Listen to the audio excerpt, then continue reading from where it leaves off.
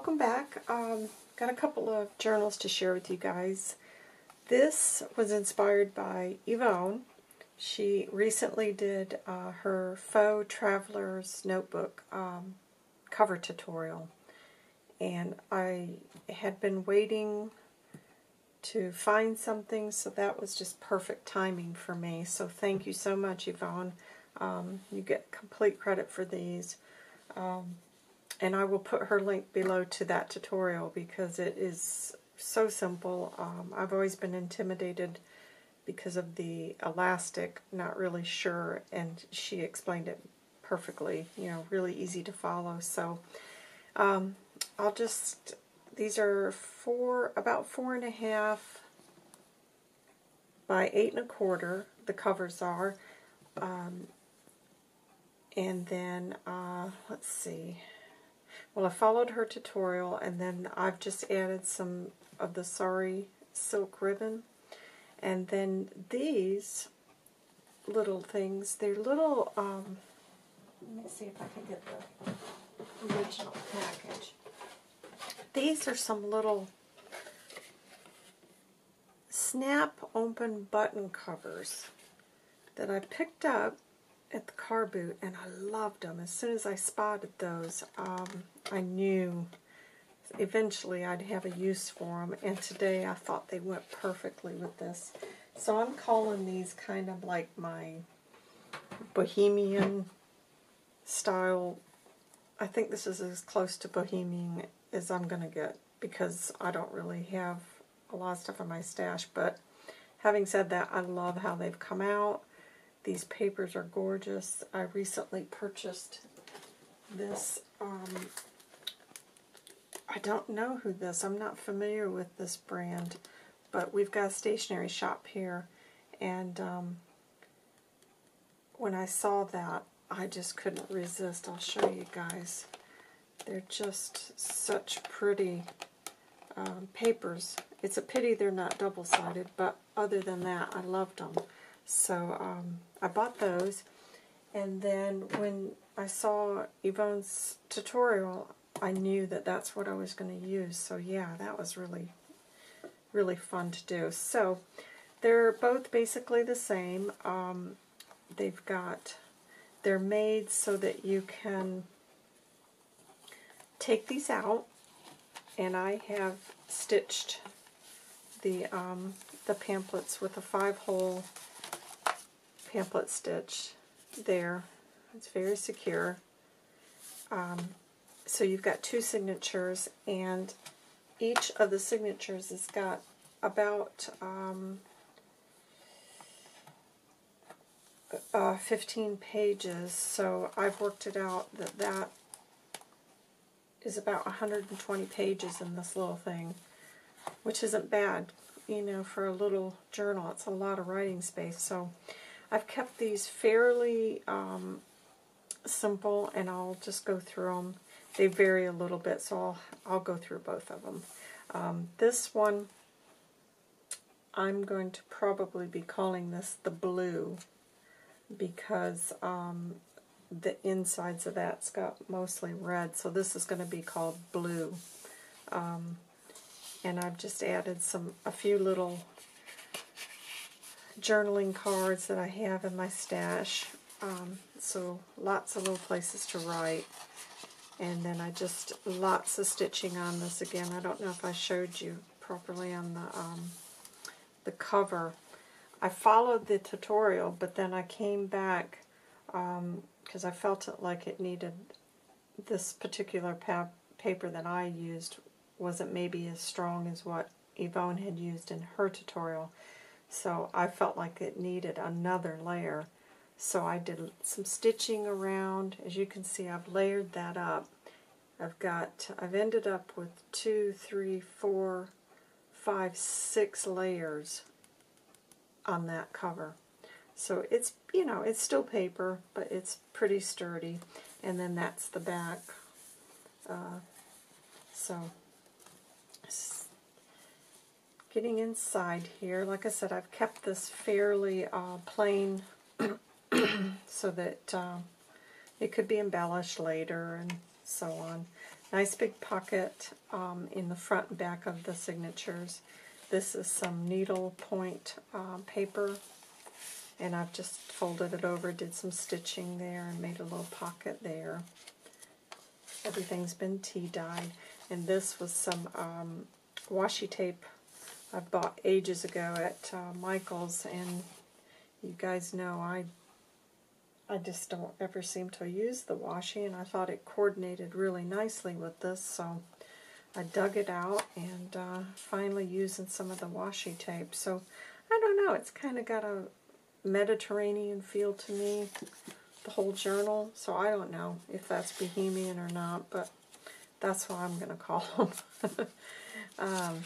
Some Edith Holden page, and then I've just taken, you know, little scraps and snippets and glued in just various book pages, some tracing paper there, and just I had some extra paper, so I've cut out some tags from that. And then this is another little pocket. I've not filled every pocket. Like I said, I've just kept it pretty basic. I love how this has come out. It was a lot of fun to make this, especially after that big journal I just completed. This is another double pocket here.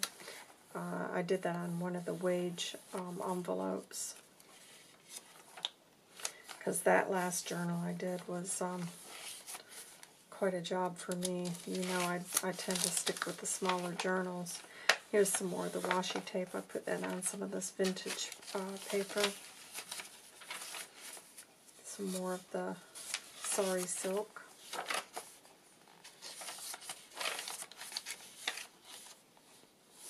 And this is another old book page from an old furniture book I picked up. Pages are in really good condition on that book. This is just another little tuck spot I made there, and the back of it's got another big pocket here.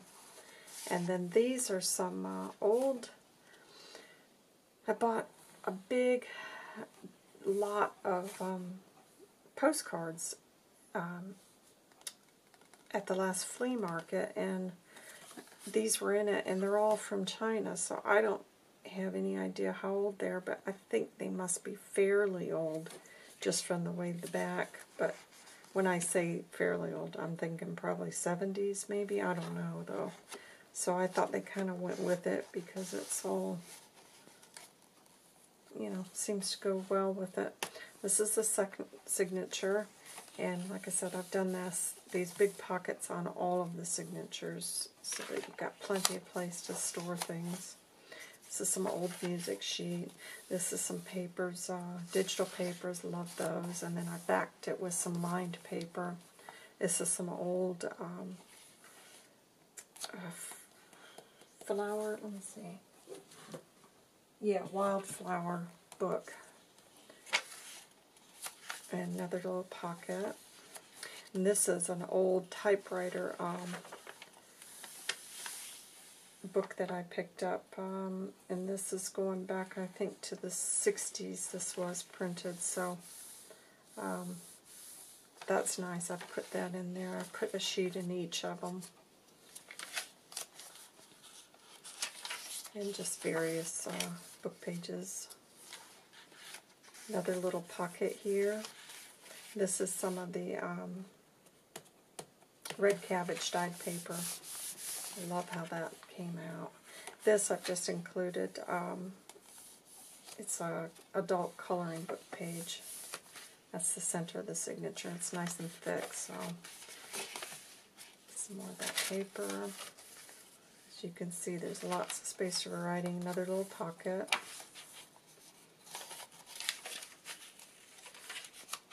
And the great thing about this is when you've filled it up, you can just take it out and reuse the cover if you want to. I mean, they should hold up pretty well because I did try to reinforce them really well.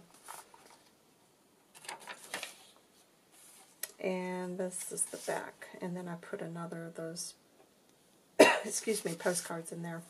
And then this is the back cover. It's got two little slide-in pockets there with a couple of tags, and then a little tiny playing card, and then I've left these to open so that you can do more journaling. Uh-oh, that one's glued. I'll have to... I always say I'm going to check these things before I start filming, and I never do. There we go. So that will open up so you can journal some more. And then that's the back of the cover. So pleased with how those came out. So that's what I'm calling the blue. This one I'm calling red, and they are made the same. Just reinforced it, loads of stitching, and there again you got 1, 2, 3, 4, 5 layers of cardstock on there. So they're pretty sturdy. Another big pocket in the front of this with some more journaling cards.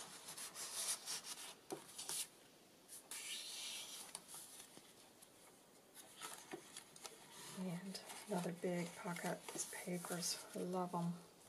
Some washi there. And here's just another little journal card in that pocket. Music sheet. This is some like parchment paper. And some tracing paper. And some more of that needle point. And I've made a little tuck spot on this side with it.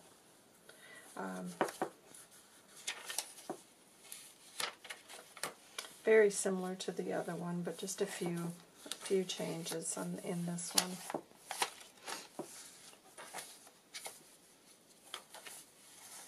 Another little pocket, that's the wage envelope. And that's the center of the signature. Like I said, these can be pulled out. And here's another pocket.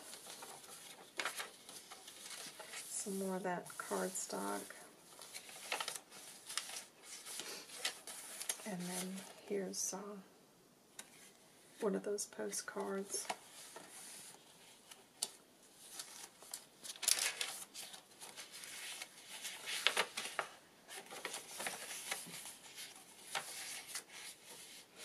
Bit more washi there. A couple of tags in this pocket. And another big pocket there. And then this is the second signature.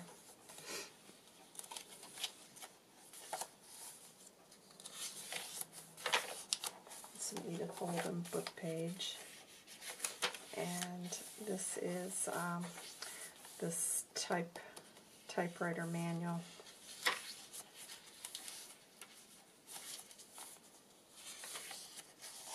And then that's another of the postcards. I love this paper. I think that's really pretty. It's a really dark teal.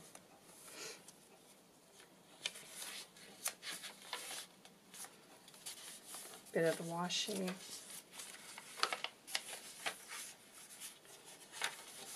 That's that typewriter manual. Another little pocket. Lots of space for you to write. And then a pocket on that one. And then this is the back, same type of thing. They open up so you can journal. You can already see that one stuck. There we go. And a couple more little tags. And a little bitty playing card.